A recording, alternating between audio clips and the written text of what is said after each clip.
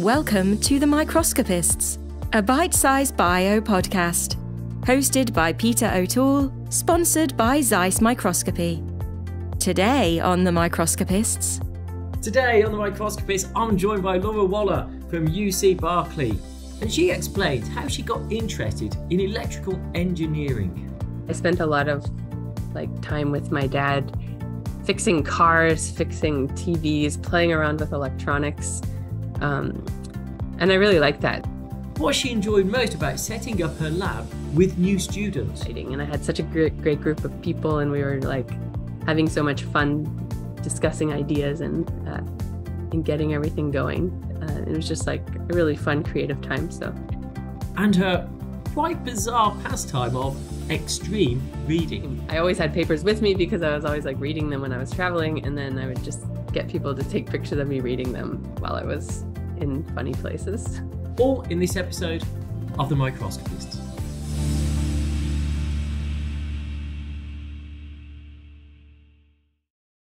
Hi, I'm Peter O'Toole from University of York, and on this episode of The Microscopists, I'm joined by Laura Waller from the University of California, Berkeley. Laura, how are you today? Good, thanks. Well, thank you for joining me. I'm intrigued because you're not a classic microscopist, I think it'd be fair to say. Am I? I'm not sure. But I know you from an invitation when you were speaking, an invited keynote speaker for Carl Zeiss actually, and talking about phase microscopy. How did you get into microscopy? So in grad school, I was working in the lab of George Barbastathis at MIT. And so his group at the time did a lot of nanophotonics and a little bit of microscopy. So he had worked on holographic data storage and had some ideas for using it for microscopy. So he was doing that already. And then, so I was working in that sort of the imaging side of the group, which wasn't very big at the time. And then I don't exactly remember how I got into phase imaging. I think it was through this project that I was doing to try to image the clear membrane films that you put in fuel cells. And we were trying to image humidity within these films, in situ while it's in the fuel cell. And we were trying to do this with optics. So it's a humidity thing. So humidity affects density, and density is refractive index. So we were trying to do refractive index mapping, and I got into phase imaging. And then I was part of the Singapore MIT program in grad school. So I had to spend a couple months a year in Singapore. And I was officially part of a Center for Environmental Sensing, but Colin Shepherd was working there, and he was really fun. So I just hung out in his lab for a few months a year, and he was doing lots of phase imaging. And I think that sort of spurred it along as well. So that's how you got into the bio side, I presume, then, when you're working in Canada. Yeah, it's definitely through Colin. What was it like in Singapore? Hot. Singapore was really fun. It's a really cool place because it's so unique. It's in Asia, but it's pretty westernized. It's super clean and well regulated. I actually really liked the whole rules and people following what you're supposed to do everywhere. And the Singapore MIT program was a great exchange program. I met a lot of great people. I'm still friends with some of the grad students from Colin Shepherd's lab that I became friends with. And I had some friends in the program from MIT who would go over with me, and we would just have fun traveling around Asia on the weekends. It was fun. Yeah, I'm glad you said traveling around Asia, not traveling around Singapore, because Singapore's pretty small. Yeah, that's right. So we did travel around Singapore probably the first weekend and then branched out to other parts of Asia. We learned to scuba dive in Vietnam. We went to Australia on the way once, or Tokyo on the way once. We went to Malaysia. It was fun. So I guess that's one of the perks of being a student and studying is the ability to travel. Do you still travel a lot? Taking COVID time out of the frame? Yeah, so pre-COVID, which was also pre-kids for me, I did travel a lot for conferences and such. My husband's a management consultant, so he's traveling all the time. So I was kind of just free to go whenever I wanted. And I did a lot of conferences in fun places and traveled around and saw the world. I did that a lot in college as well. I also did an exchange program in undergrad in the UK at Cambridge University. So I really like traveling. And then COVID happened and I had kids, and then now I don't travel very much unless I have to. So yeah, so some people got COVID, you had kids, you got kids. That's it. Yeah, I also got COVID. So how old are your children now then? They're obviously quite young. 3 and 1. So I think you sent me a picture. Yeah, there's a picture. These Yeah, so that the 1-year-old was a little younger in that picture. That's at a birthday party. So this is interesting. I've never really thought about this. Having children during COVID and working. Yeah. How did that balance? Was actually a good thing? Was it harder? Was it easier? I think it was a good thing. So my older son was 6 months old when COVID started, and we were working from home, and it was really fun because you take all your meetings on Zoom and then have a 10-minute break, and instead of going for coffee with my colleagues, I would just go play trains with my son. I got to see him a lot, have lunch with him. I think it was great to see him. Okay, so we have a wonderful nanny who was taking care of him during the day, and I have friends who lost their childcare, and that was not fun. But we didn't lose our childcare through COVID, and so it was actually really fun to just get to see the kids more. And then the second child was born during COVID, and that was really great. I actually had a much better maternity leave in that I just would sign in and join whatever Zoom calls I was supposed to be on whenever I felt like it. Even when he was just like a week or two old, I was on Zoom, just holding him, sleeping in my arms or nursing him. And it was like, I kind of liked it to stay a little bit involved in work as much as I wanted to be, while also being able to just stop and take care of my baby when I felt like it, or when I was tired, I could go and sleep. I remember when we had young ones, I was 40. So I stayed. It was my wife who took maternity leave and then went back part-time, not full-time in that case. But I remember children actually, when they're very young, being quite easy because they sleep quite a lot. So during the working day, they're asleep quite a bit, so you can get bits done. So are you finding it more difficult now than you did through COVID? No, not really, because they're still pretty young, but we still have good childcare, so I think that helps. And then now it's a little bit harder because my husband's traveling a lot for work, so my nights and weekends I just can't really work much because I have the kids alone a lot on the nights. So I'm really working fewer hours than I was before, but I figure it's a good opportunity. I want to see my kids grow up, and in how many years will they not even want to see me anymore? So, so I'm certainly working less now, but it's fine. It's enough to. They're way too young to start thinking when will they want shot of you. Way too. They are way too young for that. Oh, my 3-year-old already tells me to go away sometimes. That's different. Right. I've got to ask, looking at the picture, is that a telescope behind you? That's right. That's a telescope from somebody gave that to us for our wedding.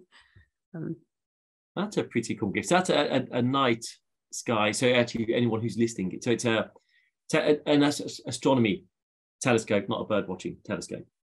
Right. Yeah. So who's the amateur astronomy? We haven't used it much. I haven't had much time to use it.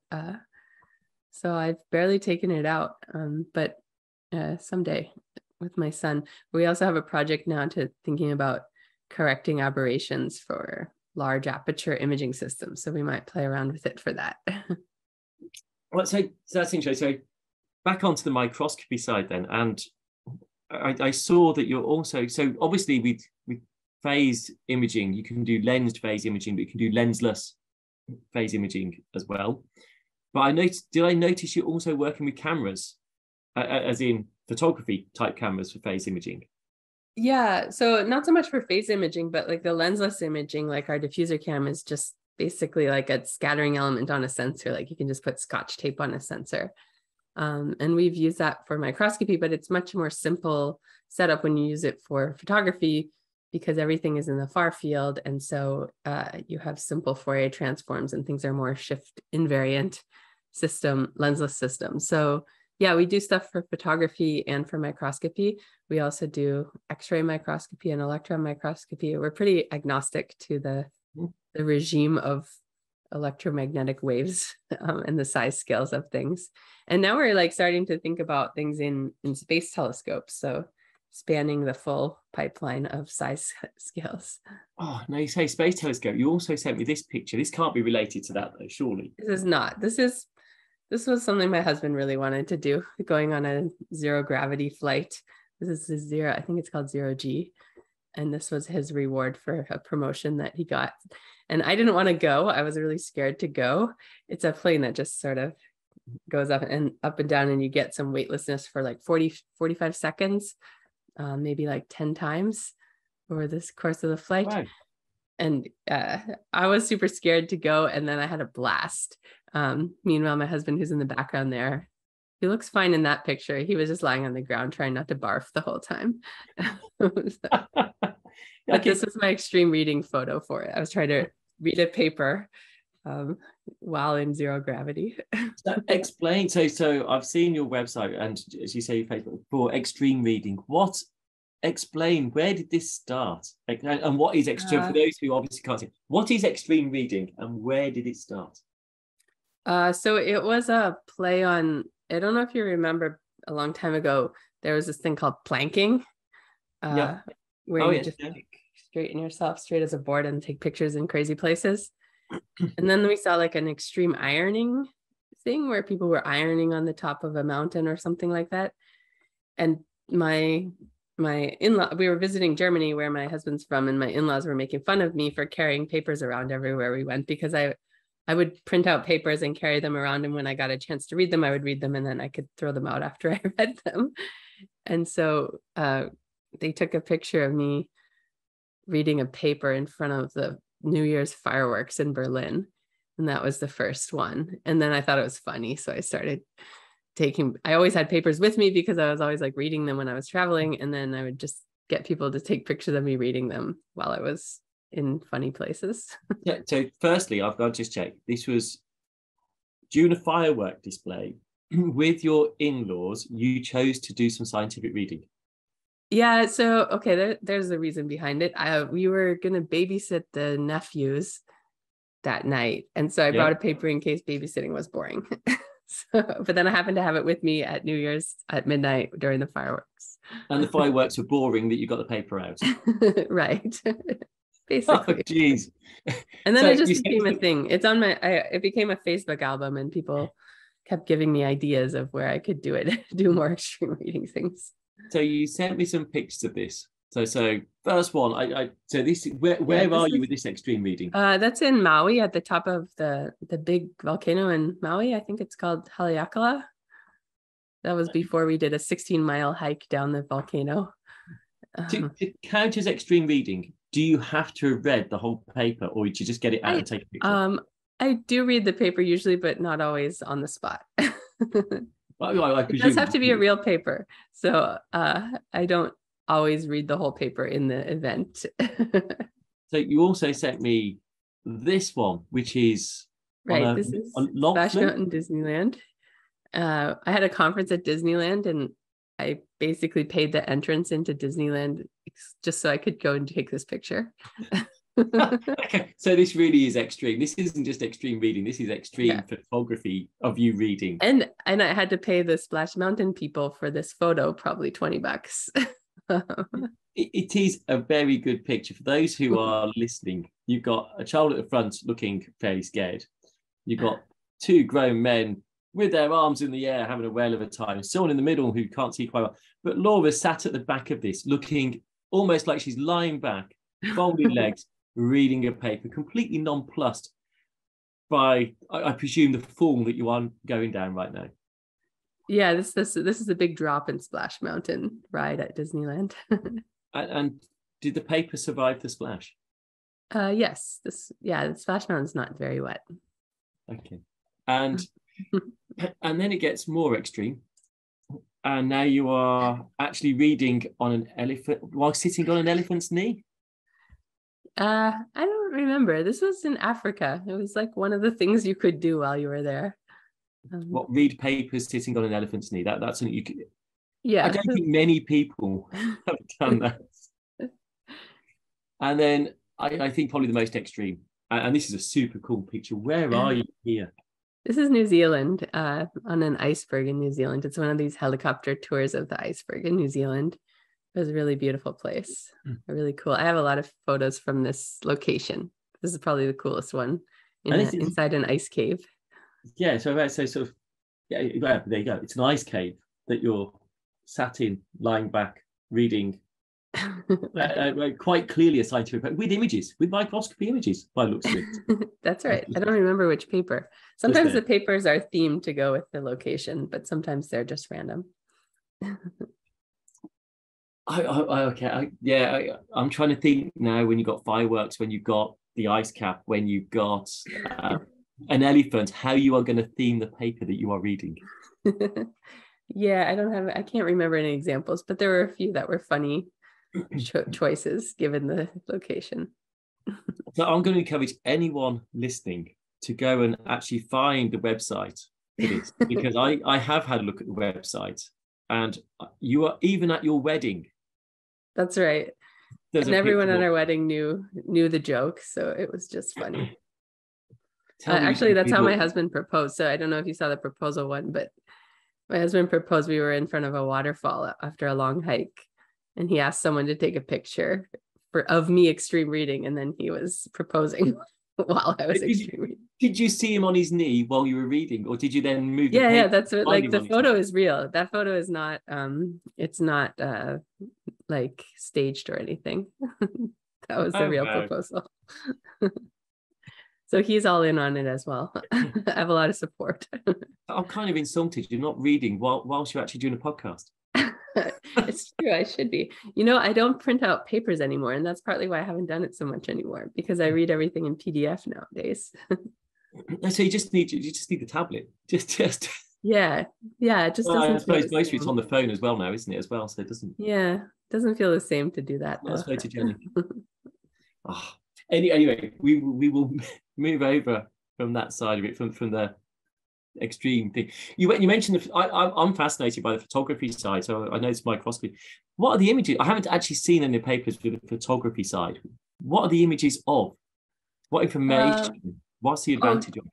Just like people and stuffed animals and stuff like that. So a lot of the lensless imaging stuff, you just take a picture. You just go out and take a picture. A lot of it is students taking pictures of things they want to.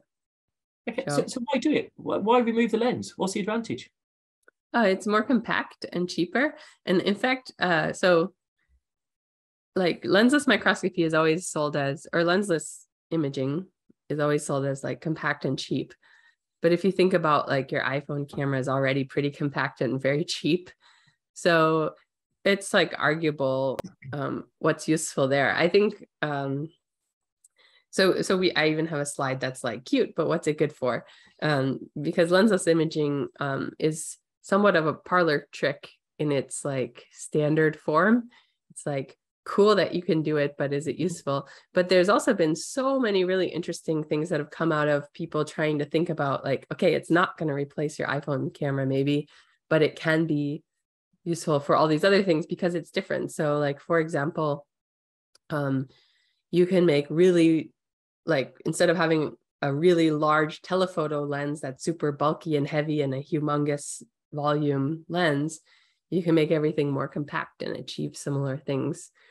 Or what we've used it for a lot is exploiting compressed sensing. So this idea that, like, the point in your scene doesn't get imaged to a point on your sensor, it gets imaged to a whole 2D pattern. So it maps to a lot of different pixels.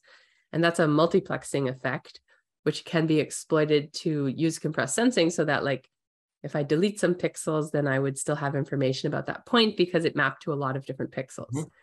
And so you can use this instead to leverage like 3D imaging or like higher dimensional imaging. So you take a 2D image and you reconstruct a 3D scene. Because of this multiplexing property, you can use compressed sensing to try to reconstruct more voxels than you measured pixels. So we've used it for a lot of compressed sensing examples for 3D imaging, or hyperspectral, which is also 3D because it's XY lambda, or like ultra fast imaging with rolling shutters, which is just a neat idea of using the rolling shutter speed to get at higher frame rates effectively. Yeah, and then when you go to the microscopy side, obviously you have the quantitative aspects as well. Yeah, so on the microscopy side, the way we've done this diffuser cam is basically, so we've made a flat version. You can make a really flat camera, a really flat microscope. And this is useful for things like, so like we've been working with neuroscientists at Berkeley who want to image brain activity in mice. And so like when a neuron fires, you can have a neuron light up when it fires. This is like optogenetics and related techniques, where now it's all about voltage sensing. So a neuron fires and it lights up, then so we're all about like trying to track which neurons lit up at which time. And this happens fast, like millisecond time scales, and it's in 3D. So you've got these points in 3D. So you don't have time, or like you can't really like point scan very easily across like huge volumes with high resolution. And so these like diffuser cam is a great way to get single shot 3D imaging if you just want to like detect and localize some points. And then it's compact, right? So it's a flat cam that you can just mount on the head of these mice, and they could run around without having a huge microscope attached. Which also presumably means the need for anesthetics is reduced as well. Yeah, so if you can do it on behaving mice that are running around, then yeah, they don't need to be anesthetized. And then you can do all kinds of different experiments. So like our collaborators study the cortex, which controls a lot of like motor and visual stuff. And so you can like see what happens in the brain as you feed them visual cues, or as you feed them like motor cues, like running around on a ball or something like that. I was going to say this is mind-blowing stuff, but actually having just talked about the mice, that is not the best term to use. Right, yeah. But it is highly complex stuff from the maths perspective, and even just thinking about how to actually execute the application, it's not trivial. Or you make it sound easy. You make it sound like the camera's really basic, and actually it's still clever to get it to do what it's going to do. But then the application side, how important are collaborations to developing your research in different directions? Yeah, it's pretty essential in most of what we do. And I would say like we go about research in a little bit different way than like biologists or NIH would expect. They like hypothesis-driven research, like here's a problem, I'm going to be an engineer and figure out how to solve it. Whereas we're like, oh, cool, I can put Scotch tape on a sensor and make this camera. What is it good for? And then we go looking for like customers.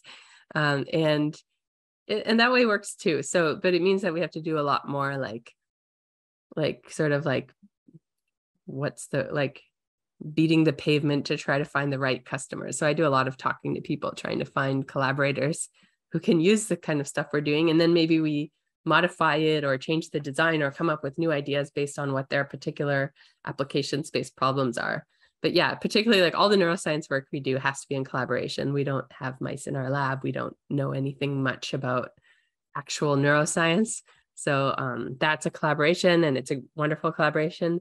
And then a lot of the biology work we do, even like phase imaging and cell imaging, is in collaboration with people who want to use the devices, and talking to them and understanding what they want from their imaging systems.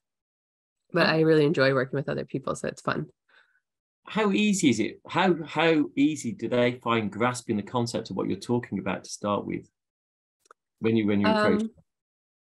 I think it's fairly easy to explain that we can take these pictures and they contain information about 3D or something, and then people can just sort of think of it as magic, how you reconstruct the image, which in some cases, if you use black box neural networks, it kind of is magic. So I like to say it's science, not magic. So sorry, Laura. Are they skeptical of collaborators thinking, oh, yeah, and do you meet any resistance, skepticism of the technique compared to confocal or something? I don't think so. No. I think most people are, if you show them something related, they can believe that it will work for their application. So, so this is the whole technology. I know holography's been around for some time, but this is a very rich period. Computers have caught up. It's enabling you and others to do so much more than couldn't be done before. So when you were going to university, you could never have even known that these sort of things existed. So I'm going to take you back now to maybe when you were 10, 11, 12. Do you remember what the first job is that you actually wanted to be when you were young? I think when I was really little, I think I wanted to be a lawyer, but I'm not totally sure. I don't remember that well. Can I ask why a lawyer? I have no idea. This was like, everyone's always asking, what do you want to be when you grow up? And I think that was my standard answer, but I don't know why, because I didn't know any lawyers. And so I don't know why I would have wanted to be that. I probably saw a TV show or something. Yeah, fair enough. And so what moved you into, was it electronic engineering you studied? Yeah, so in high school, I was doing lots of things and I was really excited about lots of topics. My dad was a computer programmer, but he was really like an electronics tinkerer. So he was a hoarder, and our basement was like an electronics hoarder lab that was just like, people would bring him broken TVs and stuff. And this was back in the day when TVs were simple enough that somebody at home could actually fix one. And so I spent a lot of like time with my dad fixing cars, fixing TVs, playing around with electronics. And I really liked that. So when I finished high school, I remember I was deciding between going to university for English or engineering, electrical engineering. That's a big difference. Yeah, I couldn't decide. I didn't really know the difference. I don't remember. I think I just decided I liked engineering better. And then my uncle had gone to MIT, and I had seen like a show about the robot competition there. There was like a Lego robot competition at MIT. And I thought that seemed like a really cool place full of only engineers that like to do fun things like build robots. And so I just really wanted to go to MIT, and I did against my parents' wishes, because it was much more expensive for them than some of the Canadian universities that I could have went to. Yeah, but it served you well. Right. Yeah. So it was a wonderful experience, and I'm glad that I chose that. I think sometimes if you can afford something, it's worth it to pay more for what you really want instead of settling. So that's where how you fell into engineering. But yes, I know you're an engineer, but so much is around the maths of the problems of it. So what would you class yourself as? Definitely engineer. So in fact, I would say I'm not that good at math. I like the engineering piece of it. I like the creative ideas part of engineering. And I also like the technical part of it, but especially after being an advisor for so long, and I don't get to like write code myself or do the math myself as much. I definitely identify more as like the engineer. I like thinking about solving problems, thinking of new ideas. Because obviously the computer science side is a big component. So how big a lab do you have? How many staff, PhD, postdocs do you have in your lab? So now it's about 12 or 13. We just had 8 students graduate in the spring, which is crazy turnover. Yeah. But I'm not, so my lab was over 20 people, and it was like too much. I can't keep up with everyone, and I can't like keep on top of what everyone's doing very well. And so then people were working on things that I didn't fully understand, and I don't like that. So I'm just trying to make the group a little smaller so I can manage it better. And what sort of skill sets are they all the same skill sets? Do they have different skill sets that are in your lab? No, they're all over the place. So people in my group come from backgrounds in signal processing, machine learning, optics, physics, bioengineering. We have a really broad spread, and I think that's a huge benefit. In fact, that's why I want to keep the group big enough to keep a good spread of skill sets and interests and topics in the group. And I think that the interdisciplinariness is really great for the group. I think everyone learns a little bit of the other parts that they don't know. So when students come in with a really strong background in optics, but not in the machine learning algorithm side of things, then I will like make them take classes in in algorithms or signal processing so that they can sort of like catch up in that space. And when people come in like pure signal processing algorithms people, they have to do some experimental stuff so that they can learn some optics as well, because that's really the heart of computational imaging, is that you have like the same person designing both the optics and the algorithms, and not like one for each, but the same person doing both.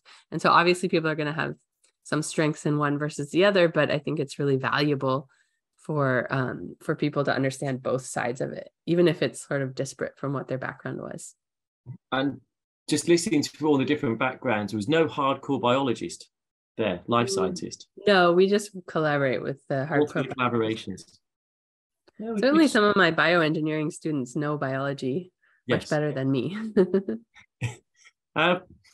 So carrying on a little bit, it's not just phase imaging, you're also involved with super res microscopy as well. So what are you doing in that area? Well, that came from, we started doing this Fourier tachography, which is phase retrieval plus synthetic aperture to get super resolution. So you end up with really large space bandwidth product, meaning like lots of pixels resolved, like up to a gigapixel resolved just by coding your illumination light. It's conceptually quite a bit like structured illumination, which is a super resolution method. And we're doing some structured illumination stuff. We have a cool project doing, it's like fixed speckle structured illumination, and your sample's like moving underneath it. And you just use the motion of the sample to do this speckle structured illumination for super resolution. So you can do that with fluorescence microscopy or like as a coherent method. So we do both coherent methods and fluorescence incoherent methods. And in fact, like one of our specialties is knowing how to model partial coherence so that you can sort of have the whole spectrum of coherent to incoherent. I'll ask after, because obviously I'm going to get too specific if I start asking about the fluorescence side of it and how that works, because it's not often I'm stumped, but actually that's So the fluorescence stuff, we do a lot of it. So it started out from this diffuser cam ideas, which is all, everything is linear in intensity. So its phase doesn't really matter other than there's a phase mask in there. But you measure intensities and you solve based on intensities. So so that didn't really have much to do with phase. So a lot of the 3D fluorescence imaging doesn't need phase, but actually I'm really excited about some stuff right now with like combining 3D phase imaging with 3D fluorescence imaging, because the 3D phase map is basically your 3D refractive index map, which is the scattering potential of the sample. And so you can digitally remove all scattering if you can measure 3D refractive index accurately across the whole sample, which is hard because it's a lot to measure. I was just thinking, I can see exactly where it's going, but it's the maths to get it right, and the size of the data.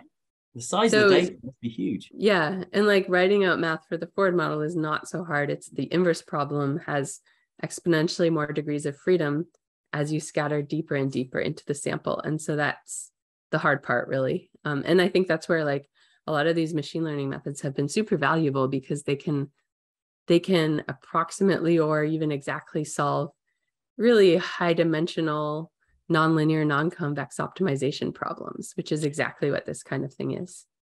Okay, so I am going to move. I get off the detail bits, because I'm getting too geeky on it, and I want to know more. I'm going to ask now a different question.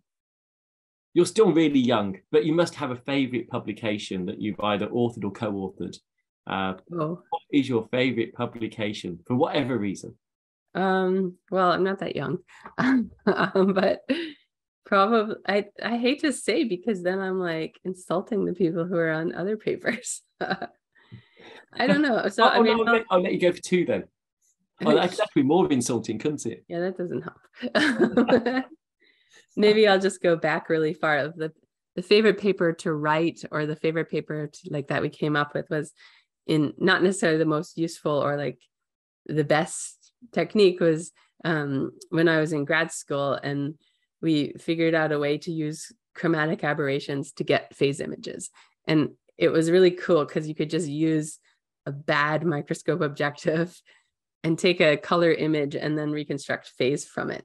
And it was just like single shot phase imaging, it was using like, it's not a bug, it's a feature type approach, which I really love. And it worked really well. It was like one of these examples of a project that like, I just tried it for fun and it worked the first time, which was actually like not a blessing, because then when I tried to replicate it later somewhere else, it didn't work. And I didn't know why, because I didn't understand the system very well, because it had just worked the first time I did it. But it was really fun. And when it worked was when I was working with some folks at Boston Micro Machines in Boston. They make MEMS mirrors for adaptive optics. And they're a really fun group of people. And I was using one of their mirrors as my like phase object, and like this thing just worked, and I was able to map out the surface shape of their mirror really accurately from a bad microscope objective. And they were really excited about it, and I was really excited about it. And we were all just like, I can't believe this worked. This is really cool. So that was just fun in the like seeing a new idea come to fruition and be useful quickly. And then the paper was fun to write because it was like, guess what, aberrations can be good. And I just love that kind of like opportunistic imaging approach to things. So this might be, it may be a different answer, it may be the same answer. In your career to date, what has been your favorite period of time? Or most fun time? Definitely like a few years into my faculty job. So like once my lab was up and running and I had equipment, then I had like all these awesome students working on all these ideas that I'd been thinking about for a long time. And like they were doing stuff, like when they started doing stuff on their own, the first couple of years is like all investment. You're just teaching them stuff and getting things started. And then when they start like doing things on their own and coming up with their own ideas and getting really cool results without you, that was just really exciting. And I had such a great group of people, and we were like having so much fun discussing ideas and getting everything going. It was just like a really fun creative time. So you have all that. It was quite interesting. You said that time investment to get them up and running, and you give some of your expertise to enable them to progress what you want them to progress forward with, and then they become self-sustaining. They become standing up by themselves, and they can move forward. With such a high flux, so you just had that big turnover of 8 going. Right. Do you have to put so much time investment in yourself now, or is there enough sort of knowledge within the team that can keep sort of filling? So the most senior lab members, are they now doing a lot of that teaching? Yeah, so that's the beauty of once your lab gets going, then the more senior people can teach the more junior people and get them going. So yeah, so we still have some people that are like helping the new people start. I'm also teaching a grad seminar on computational imaging this semester, which is super helpful. So like the new students can take that and get a great like intro to all the papers you're supposed to read and all the like main ideas of the field. So that's super helpful. But yeah, I am spending more time, I think, with students this year because I have new people and there's less older people to guide them. What's the longest period of time you've had a member of your team? Oh, I don't know, because I've had a couple of grad students who started as undergrads, like started like sophomore year in undergrad or so. So we're probably around 8 years or so. And still there? Sorry? And still with you at the moment? Yeah. Yeah. Well, the one I'm thinking of just graduated, but I have 2 more that just are partway through a PhD after working as undergrads for a couple of years. Okay. So, and actually, it must be daunting to lose someone who's been there for 8 years. Mm-hmm. It's good to see them fly, but at the same time, they're an asset to the lab. Right. It's just when you want to keep them the most is when they want to leave. Yeah, I guess that's where career postdocs kind of just to keep 1 or 2, to keep that legacy, to keep that knowledge base ticking over can be really useful. So we've asked about the best times, favorite publication. What about the most challenging time, most difficult time you've had in your career? Good question. I'm not really sure. I guess like probably like now or until recently, like I found having kids is such a bomb on your time, sucking all your time away. And so I found that really hard in terms of like my career of like trying to balance, should I go to this conference or should I stay home with my kids? Should I, like when I'm like my maternity leave was very wishy-washy. It was like sort of like do whatever you want. And so, like, should I like be enjoying this time with my kids and just stop doing work for a long time? Or should I like do as much as I chose the option of like prioritize my kids for a couple of months when they were born, but also be, if I'm available, then do stuff for work and try to keep up with my students. So I'm not, ruining their lives by not filling in forms and such. But I found, I really find that like balancing of work life when you have kids is really hard. And all of the, how do I say it? Like all of the gendered crap that comes with having kids and being in academia, I find extremely frustrating. Just like a lot of like things that are very gendered that really bother me, and I waste my time thinking and complaining about them. So I presume it's got more challenging now that you are back at work.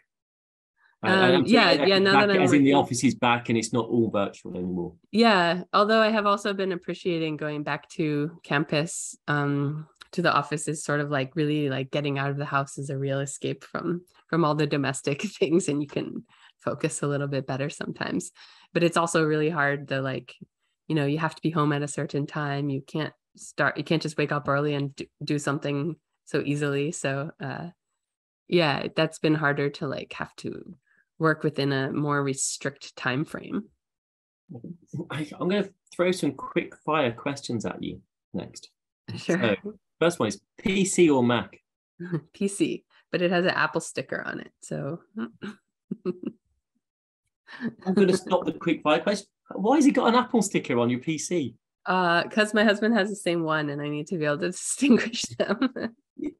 Of all the stickers in the world, you chose an Apple sticker. Yeah, I like my iPhone, so I still like Apple. Okay. Okay, so PC or Mac? PC. McDonald's or Burger King? Disgusting, both. Okay, so if you were to get a takeaway, what would you go for? Actually, in Europe, McDonald's is pretty decent. The McCafe is actually not bad. Sorry, what was the next question? I missed it. Yeah, so if you were to have a takeaway, you're right, actually. The McCafe is actually not too bad at all. If you were to have a takeaway of any sort, what would you choose? A takeaway? A take home, fast food. Oh, Thai food. Chinese, Indian, Mexican. Yeah, Thai food. We always get Thai food takeout. Okay. Lens or lensless? Lensless, because it's more fun. Okay. Phase or fluorescence? Oh, both. So, I have a 3-year-old. I know the answer. The answer to an or question can be both. Okay. Coffee or tea? Coffee for sure. Long or short? What are you referring Espresso or Americano or latte? Or... cappuccino. Okay. Beer or wine? Wine. Red or white? White. Chocolate or cheese? Oh, chocolate for sure. Milk or dark? Milk. Milk chocolate in America? Oh yeah, I like sugar. What is your favorite food? My favorite food. Ice cream. Okay. And what about for a main course? If you were to go to a conference and they were to serve you a dinner, because quite often you don't get a choice, and if you're a guest speaker, right. You get taken somewhere and they'll put something down, what would be the great choice? Like ravioli or some pastas, probably. Okay. Converse to that, what would be the worst thing that they could put in front of you? Oh, seafood. And I remember when I was interviewing at Berkeley, they took me to the like seafood restaurant in town, and it's the only thing that I don't eat is seafood. And it was fine. They also had other food, so it was fine, but it was a funny story. I've been to a conference, and I'm going to be very careful what I say because they'll probably be listening who organised it. And we went out, and it was to an island, and it was shellfish only, and 2 very thin slices of bread. And at a conference dinner with all the free drink, there was only 2 slices of thin bread that I could eat. The rest was, yeah, I'm not. I did do some lobster, but the rest, the crabs, the shrimps, everything else, everyone around me loved me because everyone was getting more portion size. But, Yeah. or Sometimes in Singapore, I would often go to restaurants and say like, is there seafood in that? And they would say, no, just shrimp. yeah. It's one of the ones I struggle most with. I can do some fish, but anyway. So that's just a good example of a good thing. Are you an early bird or a night owl? Definitely an early bird. And is that out of choice, or that's because your younger one wakes up at 5 a.m? No, I've always been an early bird. I've always woken up early and go to bed early. I sleep a lot, but I do it like 9 to 5 usually. Okay. And this is going to be a daft question in light of the extreme reading. Book or TV? I don't really read books though. I do read journal papers, but Okay. yeah, we don't have a TV. We just have like Netflix on our iPad projector. Okay, so if you're into Netflix, what's your Netflix vice? What is the worst binge on Netflix? It's not Netflix, but I watch Dateline, which is everyone makes fun of me for, but it's relaxing. It's a nice like background show. And what is Dateline for us? Dateline's like it's an American, it's not news, but it's about like murder. It's like real life murders. So like how they solved the murder of some person who killed their wife or something like that. Okay. I always worry about people who watch something like that, and surely it's just planning ahead. That's what my husband says. He's always making fun of me. But I don't know why I like it. I just do. What's your favorite film? The classic. We didn't have a TV growing up, but we were allowed to watch, like we had a VCR and we would watch The Sound of Music like over and over and over again. And that was one of my life's dreams. I went to all the locations of Sound of Music while I was in Austria. And I was traveling with a friend who had never seen the movie, and he was just annoyed because I was like, oh my gosh, that's the pergola that they danced under. And we traveled around in Salzburg and saw all the sights. So you didn't watch TV, but you had a VCR, and your dad fixed TVs for everyone else. Yeah. I mean, we didn't have cable, so like we had a TV, but no content other than some VHS tapes. And actually, on that, so you've been to Austria. Of all the places in the world that you've been to, what's your favorite country? Oh, that's a place. I think my favorite place is Hawaii. I just love going there. It's always beautiful. Weather's always great. There's lots to do. So you can visit Holly Aaron when she's finalized building a house. Go sure. Holly when she's over there. What about? Do you have a favorite Christmas film? Christmas film, Miracle on 34th Street. Okay. It'll be interesting to see what that answer is in a few years when your children start watching Christmas films and the same thing over and over and over again. Disney. What type of music are you into? What's your? I still listen to the music that I listened to in college. So in college, I listened to like whatever was hip back then. But then I never really like came with the times forward. So my iPod is still things like No Doubt and Gwen Stefani and what else? I don't even know what else. Like U2. We've taught my 3-year-old, he can sing the entirety of Rocket Man. And we listen to a lot of Beatles. So his name is Jude, like the Hey Jude Beatles song. And so he listens to a lot of Beatles, and I'm starting to get into that. I did, no doubt. 96-ish, mid-90s for that, a lot of that music. Well, so no doubt. Yeah, I was born in 81, so I was a teenager in the 90s. Yeah, it sounds just thinking about. I find it really good actually. Music takes me back to particular places. So things like No Doubt, I know where I was listening to it. Right. Different or special. So it places a time and a date and a No Doubt's probably high school. I just can't think of I Scottish Holiday for me. Okay. a bit different. Okay. Yeah, now what I listen to is my son listens to asks for the Beatles all the time, or Beatles or Coco Melon. So Coco Melon is like really annoying kids songs. Well, at least the Beatles aren't so bad. So That's right. the Beatles are good. No, it's not so bad. Not so, even good. Okay, so I've asked you about your favorite place, Hawaii. I've asked you what you wanted to be when you were young, what you are today. We know where you are today and how you got there.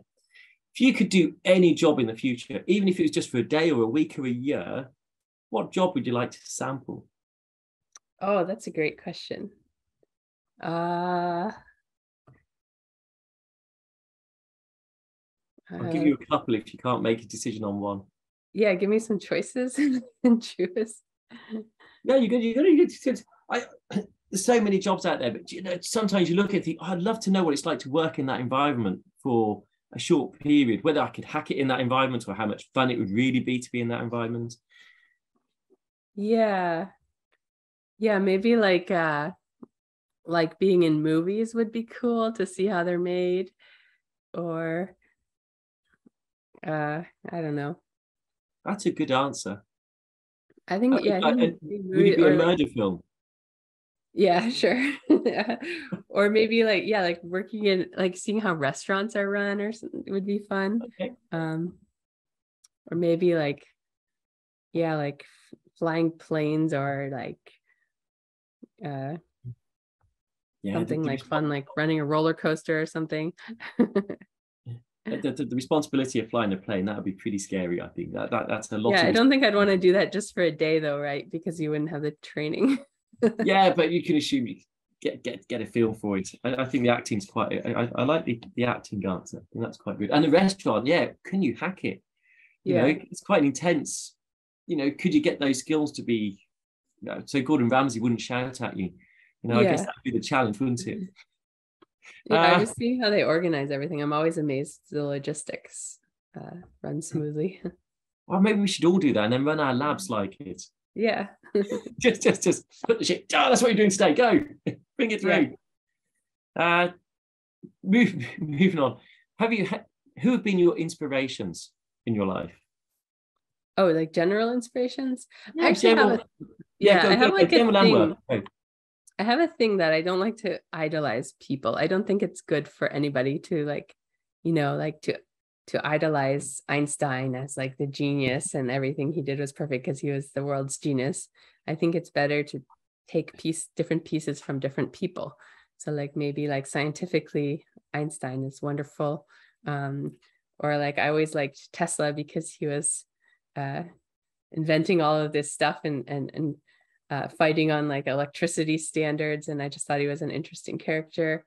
But that's scientifically, and then I have some of my family, I have some aunts that I really respect, morally, or thinking about being a good person type. Different people that I might respect there. And you never named inspirations. And then my mentors have certainly been inspiring scientifically. I worked with George Barbastathis in grad school, and then I did a postdoc with Jason Fleischer at Princeton, and both of them were great advisors in different ways. And it was really awesome to see all the good pieces of how they run labs and try to pick up on those. And then when I started my faculty job, I had a lot of senior colleagues who helped me get started, or I admired the way they ran their labs and tried to copy it. I had a mentor, Andy Newrider, who was officially retired from Berkeley, but he really just spent a lot of time helping me get started and was such a good mentor and a wonderful example of I think being both. He was the king of lithography, and everybody knew him in lithography, and he was very successful in his scientific space, but he was the nicest person ever, and would he brought me a Swiffer because he thought my floor needed to be, I was complaining about my floor needing sweeping. And just sort of great example of a humble, nice, wonderful person who was also very successful scientifically. And I think that there's a few examples of that in my senior colleagues that have been really inspiring to me to try to be as good as you can and be good at science and be good at a good person. I shouldn't just take a mouthful of that moment. I have. What are you like as a supervisor? What am I like? Yeah, are you I'm like, it's a lot of freedom, or you're someone who micromanages, or in the middle? What would you say your yeah, management feels like? I think I'm super fun. So no, I'm sort of, I think like my personality is in the middle, that like when I started, I spent a lot of time with students. So I don't micromanage ever. So people would say they have lots of freedom, but the more time I spend with them, the more I can influence what they're doing. So when I have a smaller group, I have, I think, more influence on like people are working on things more that are like what I wanted them to work on, but not because I forced them to, more that I convinced them to. And when my group was bigger, I was just like too hands off that I didn't even know what some people were working on properly, or like wasn't keeping up with it. And so what I want to be is somewhere in the middle where like, you know, new students get lots of attention and I can influence what they're working on and like, you know, be really close to what they're working on.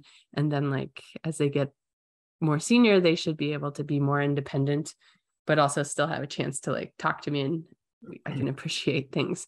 So I would say like more on the hands-off style, but trying to be involved. I want to be hands-off, but it really involved, which would be the ideal. And I'm trying to get my group to a size that I can do that adequately. We are coming up to the hour, but I'm going to ask you, what do you see as the biggest limiting factors at the moment that limits research and the speed of research? For me, it's time. I run out of time. I don't have time to do everything I would like. I do think like science has and research have lots of outdated ways of doing things. Like the peer review system is kind of silly. There's a lot of things that could be fixed there, but it's going to be a lot of work to do that. And what we're doing has reasons why we do it. But I think people being competitive is a really big problem. And I don't like that. This like holding your ideas, scientific ideas secrets, like science is for the world. It's to be shared. It's to make the world better. And I think secretiveness and competitiveness in science is really dangerous and really bad for science. And if we would all just collaborate instead of competing, we could probably do a lot more better science faster. No, I think that's a really good point. And I would agree, I agree actually fully with that. I can understand why competition is there, as in I can understand why people are competitive. Mm-hmm. But I think it's a shame where if someone else is working by coincidence on something very similar or the same, would it not actually help if they just joined up and right. My group has done this a few times actually with other groups, and it's been very fruitful because each group has a different take on it. And the other problem that I worry a lot about is diversity and inclusion. So particularly in like optical physics, we are not very good at it, and we need to do better and do more, and I think in particular we need everyone on board, and I worry about like all the backlash to diversity efforts. That's really dangerous for science. I saw some of your lab pictures, so I haven't got them here, but on the website you've got your lab photos and stuff. It actually look pretty diverse. Yeah, my group is, I think it's about half women, and we have some underrepresented minorities, maybe not fully represented, and we have some first generation college students. We have a good mix of different cultures and different backgrounds. So I think it's great that my group is like that. And I mean, I still just choose the best people.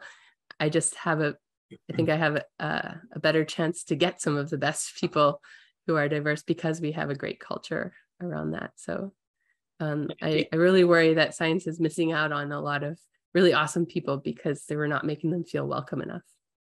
Yeah, and I think maybe the thought processes. There's one thing being well educated, there's another one having freedom of thought and being able to think radically. And I think you're right on that side, that people can bring very radical, new, innovative thinking to that. Yeah, there's a lot of research. There's a lot of research that more diverse groups come up with better ideas and work better together. And so there's lots of like reasons why we should be more like cognizant of keeping a diverse group of people. So as we come up to the hour, I haven't asked you about what other hobbies you have outside of your children and extreme reading. So what hobbies do you do to relax? Maybe you don't get much time to do them at the moment, but maybe you do. So what are your favorite hobbies? Yeah, with little kids, it's all gone. I don't have time to relax ever.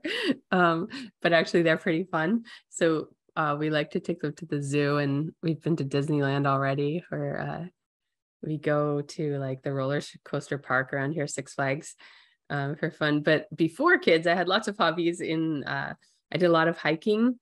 I still like hiking sometimes. I used to play soccer. I played soccer in college and high school. And I played for a while as an adult as well. So you were in the varsity football team? Sorry? You were in the varsity football team at one point? Yes, I was on the MIT varsity soccer team, yes. And at Cambridge, I played soccer as well in my exchange program year. Yeah, so Bay Area is so wonderful for hiking. So that's always been a big one. I used to travel more. I like traveling, seeing new places. What other hobbies? Not really much else. I hang out with my friends. With a glass of white wine and chocolate. That's and right, yeah. And certainly, like, I love my work. And so some of my hobbies were like building silly optics things or playing with optics toys and demos. You can see some of that on my website on the I think it's called Optics Fun or something. Yes, I have seen it with different illusions and other bits and pieces as well on there. We are up to the hour, so I'm just going to just one final question. Is your garage or basement or whatever you have, do you have a load of just electronic dumped gear in there? No. So you can go tinkering? No. So one of the side effects of having a hoarder as a parent is I am extremely clean, and I love to get rid of stuff, and my house is very neat and tidy, and we only have things that we use. Okay. Laura, thank you so much for joining me today. Everyone who's listened to the Microscopists today, thank you for listening. Please don't forget to subscribe. And you've heard lots of different people mentioned throughout this podcast. But Laura, thank you so much. Keep on doing the great work. After this, stay on, because I've got lots of questions that are a bit more scientific. So Laura, thank you. Thank you for listening to the Microscopists, a bite-sized bio podcast sponsored by Zeiss Microscopy. To view all audio and video recordings from this series, please visit bitesizebio.com/the-microscopists.